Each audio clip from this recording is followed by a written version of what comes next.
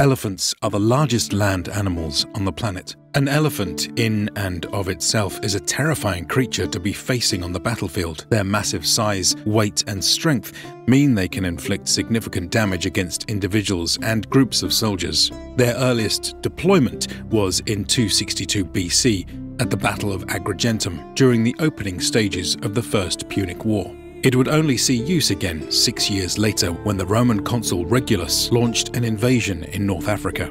It's from here that they would be roped into Hannibal's bold plans to invade Rome during the Second Punic War. Famously, 27 of these elephants would brave the Alps and make it into the first battle with the Romans at the epic Battle of Zama between Hannibal and Scipio. Ultimately, Carthage was defeated in battle and in turn the war. As a result, they were forced to sign a harsh peace treaty with strict military restrictions. The reign of the Carthaginian elephants had officially come to an end.